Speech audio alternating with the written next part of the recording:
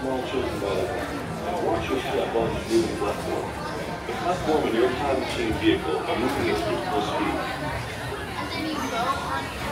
The sliding doors of your time machine will shut automatically. Remember the safety of your car and the interface of the sliding vehicle. And please watch your children.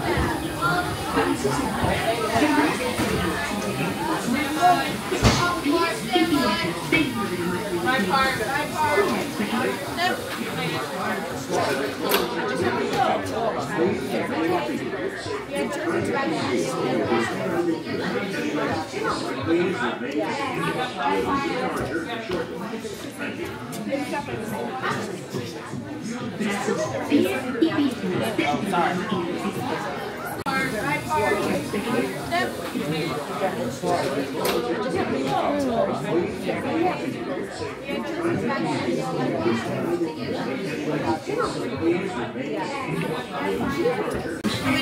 Inside the vehicle. Please watch your children. Loaded, hold.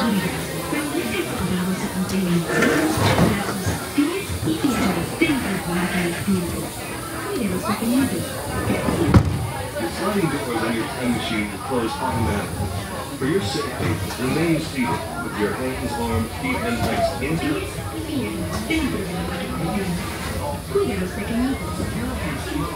the sliding doors on your time machine will close automatically. For your safety, remain seated with your hands, arms, feet, and legs inside the vehicle. During your slow-moving journey, your time machine will slowly rotate back and may stop momentarily. For your safety, remain seated at all times. During your slow-moving journey, your time machine will slowly rotate backward and may stop momentarily. For your safety, remain seated at all times. During your slow-moving journey, this is Spaceship Birth Control. Welcome aboard. Ladies and gentlemen, flight travels and is momentarily delayed. Please remain seated. Your time machine vehicle will remain seated at all times.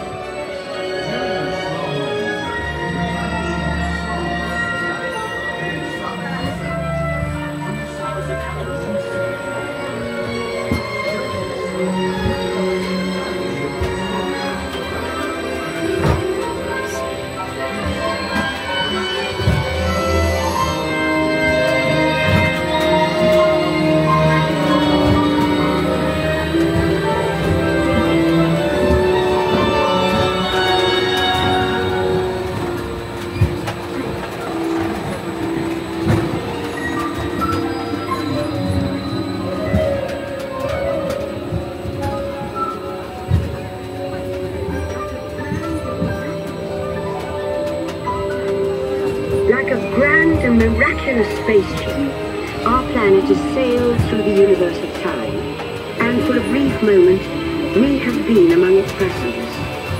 But where are we going? And what kind of future will we discover there? Surprisingly, the answers lie in our past. Since the dawn of recorded history, we've been inventing the future one step at a time. So let's travel back in time together. I'll show you how our ancestors created the world we know today, and then it will be your turn to create the world of tomorrow.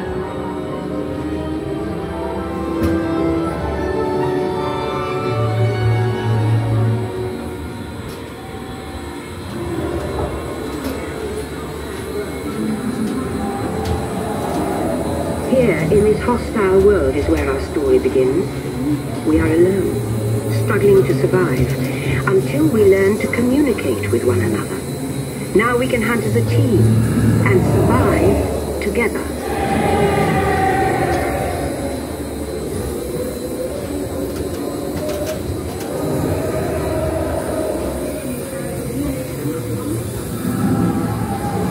It takes 15,000 years to come up with the next bright idea, recording our knowledge on cave walls. There was only one small problem. When we moved, the recorded knowledge stayed behind.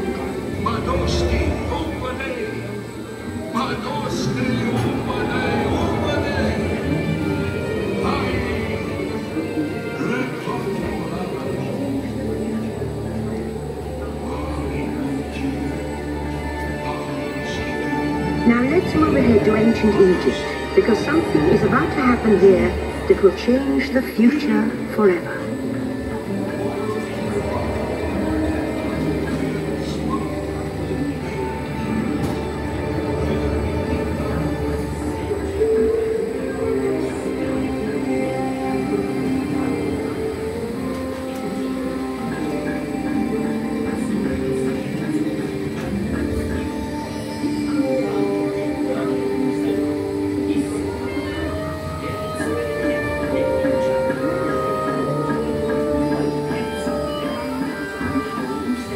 Unknown Egyptian pounding reeds flat is inventing papyrus, a sort of paper.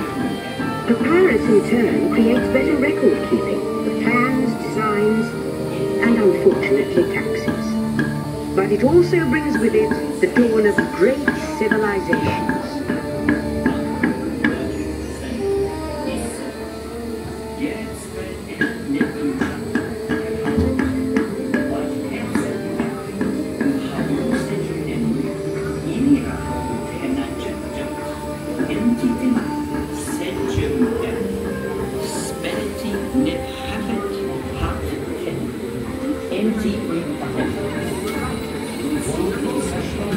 At this point, each civilization has its own form of writing, which none of the others can understand.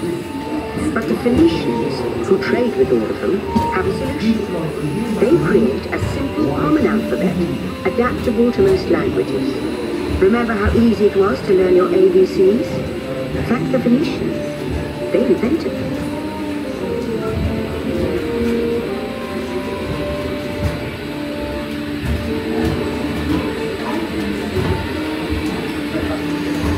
The ancient Greeks were great inventors of the future. First, they established public schools, and then began teaching an intriguing new subject called mathematics.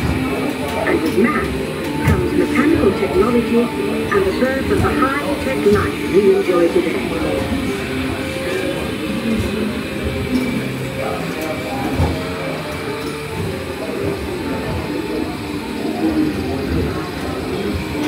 With lessons learned from the Greeks, the Romans create a powerful empire. To move their armies around, they build a system of roads all over the known world. Rome built the first World Wide Web, and it's leading us into the future.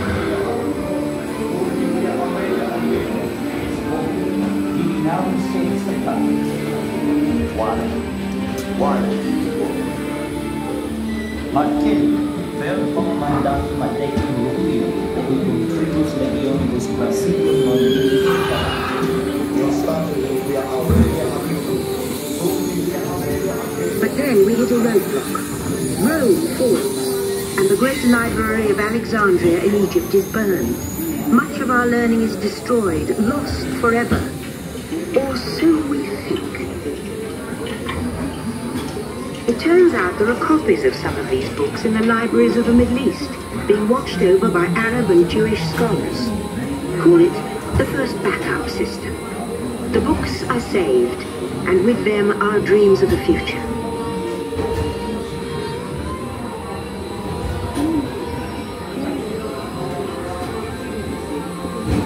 In the meantime, here in Europe, monks toil endlessly recording books by hand.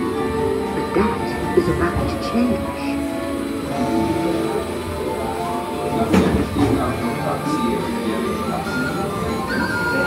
In 1450, Gutenberg invents the movable type printing press.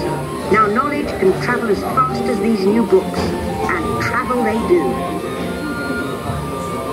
Books make it easier to invent the future in every field, and the result is an incredible explosion of innovation we call the Renaissance.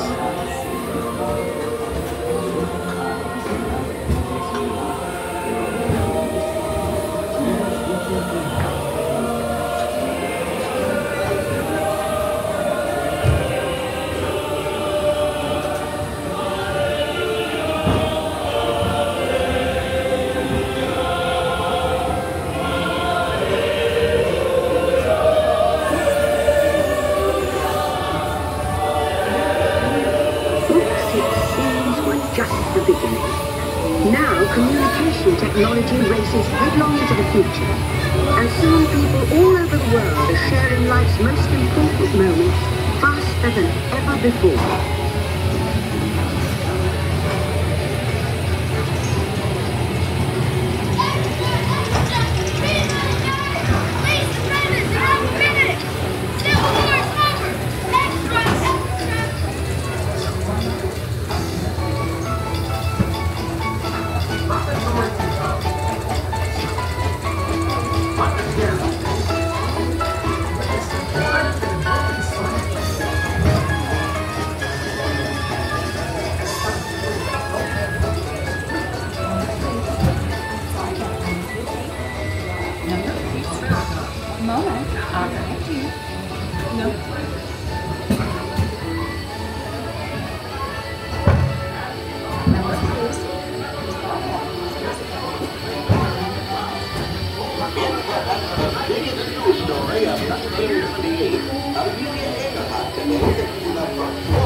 By now, we're all communicating from anywhere on Earth, and in 1969, from somewhere else. It's one small step for man, one giant leap for mankind. To send a man to the moon, we had to invent a new language, spoken not by man, but by computers. At first, very large, very expensive computers, but we see the potential.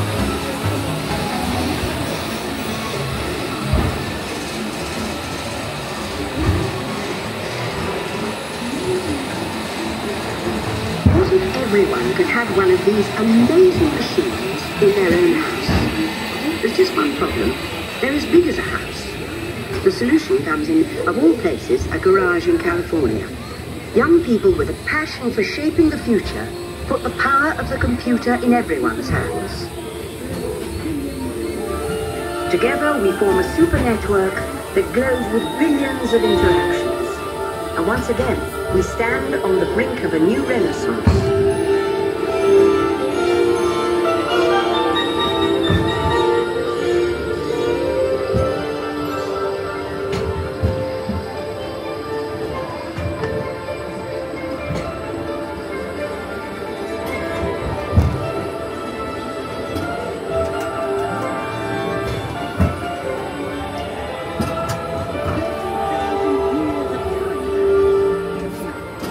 After 30,000 years of time travel, here we are, a truly global community, poised to shape the future of this, our spaceship Earth.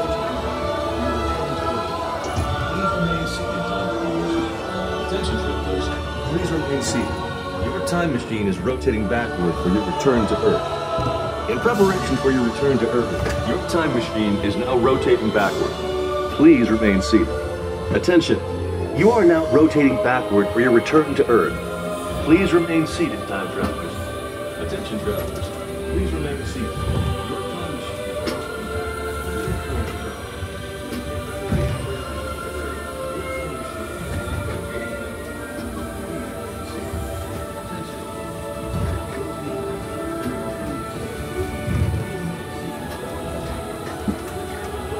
backward. For the first time in history, all of us can have a say about the kind of world we want to live in. The choices we have made for the past 30,000 years have been inventing the future one day at a time. And now, it's your turn.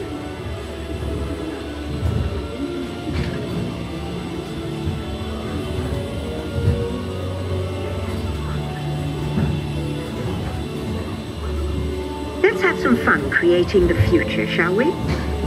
On your computer screen, answer a few questions for us. Then we'll show you a new world, custom made just for you. Ready?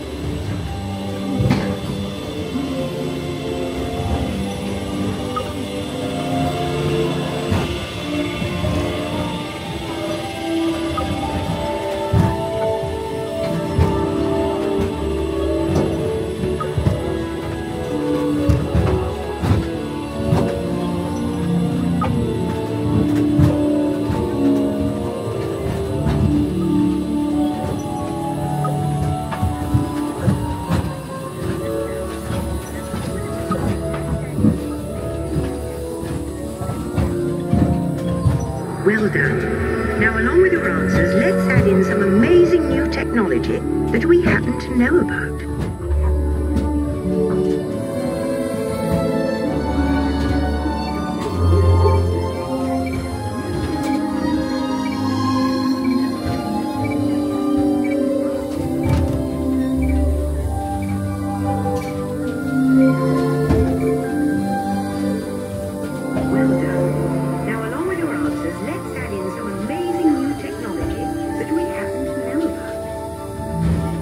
And now I believe your future is just about ready. Let's take a look, shall we? Welcome to the future. Or should I say, your future. In the future, thanks to you, the color of the future is green. Your car runs on environmentally friendly fuels, and your green home conserves and generates its own energy. You'll grow beautiful flowers in your garden using recycled water or distilled seawater. Your green home will have its own water recycling system, and even the walls will be recycled. Things you use every day, from plastic bottles to blue jeans, will be recycled into building materials. Your team is always available for brainstorming, even while without sacrificing your comfort, your living room can be an actual living room, with real grass providing a natural carpet. And the beach is never far away, thanks to digital displays that can create the environment you prefer. You can live the good life and the green life in your home in the country, because in the future, every day is Earth Day. The end, or should I say the beginning, of your future.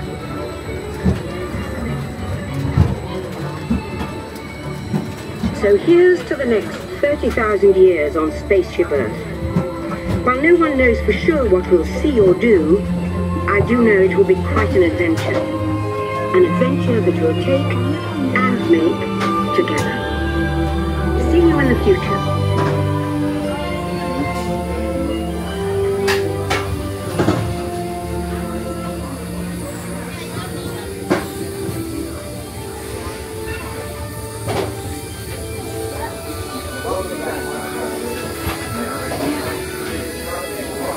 Welcome back, time travelers.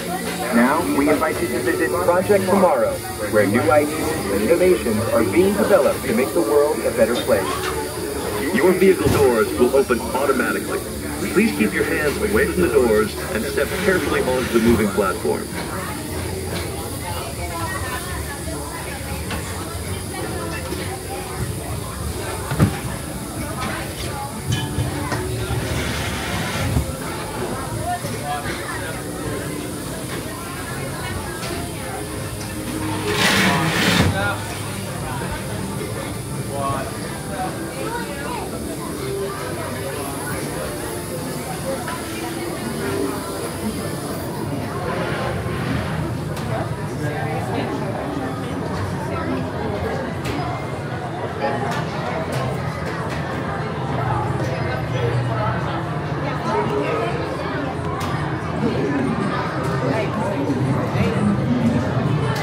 We were in Mexico. Oh, so sorry.